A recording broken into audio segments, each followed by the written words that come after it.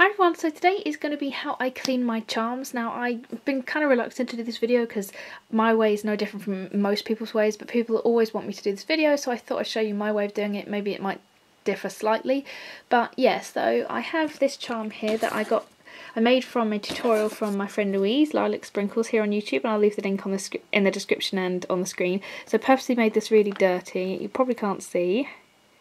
Let's have a look, there we go. Oh, look how grim that is. I made it really dirty, so I probably won't actually be able to get it completely clean, which is a bit of a shame, but yeah, so I made it really dirty, and I'm going to show you how I do it. Now, the thing that I use is this, which is the Boots own brand Clean Off Nail Polish Remover. Sorry, I've got paint on my hands. It's probably best to use just straight acetone or rubbing alcohol, but it's such a pain for me to get hold of. So literally just find the cheapest nail varnish remover you could possibly find, because it's going to be really high in acetone. I don't know if it says on the back, but it should be really high in acetone if it's really cheap, because acetone's not actually the best for your nails. But yeah, so that's what I use, and I also use these Q-tips and a blade if necessary. So I'll just show you how I do it. So obviously I like to put it into the lid,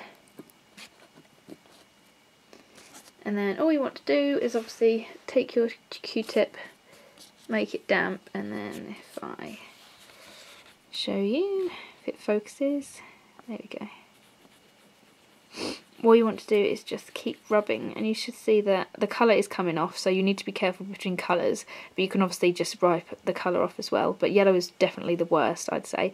But obviously you're taking the top few layers of the polymer clay off, which obviously are the ones with the dirt on. So all you want to do is just keep rubbing, and you can see the dust coming off, and you just have to sort of like but rub it off. It's probably best once it gets really colourful to use the other end.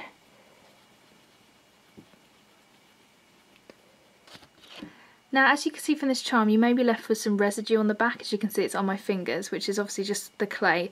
Now, what you want to do is just wash this off. This can be a bit difficult with more delicate charms, but usually they won't be this dirty, so you won't have this much left over. But all you want to do is just wash it under a sink.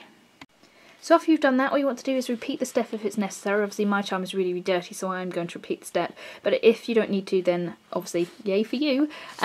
So even if you don't have the residue that I showed you earlier, it is best to clean the charm after you've done the acetone or the nail varnish remover, whatever you want to use, because if you want to glaze the charm, the glaze will react with the acetone because it's a lot like paint, and that's obviously how you can also get paint off charms with nail varnish remover and acetone, that kind of thing. So just give it a good clean before you do anything to it, paint it, that kind of thing. It's just going to make it easier and not ruin your charm. So I'm going to give this another go, and then I'll show you how clean it is. So what you can do with the blade is that you can gently scratch away at the surface as well.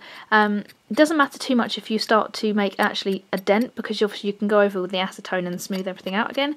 But if you just lightly go over at a certain angle with your blade and just sort of bring the clay up, you can get rid of the dust that's kind of embedded, because obviously the acetone's good, but then the clay starts to run with the colours and stuff like that. So it just depends on your preference really. I don't really use a blade much, but as you can see, it is helpful.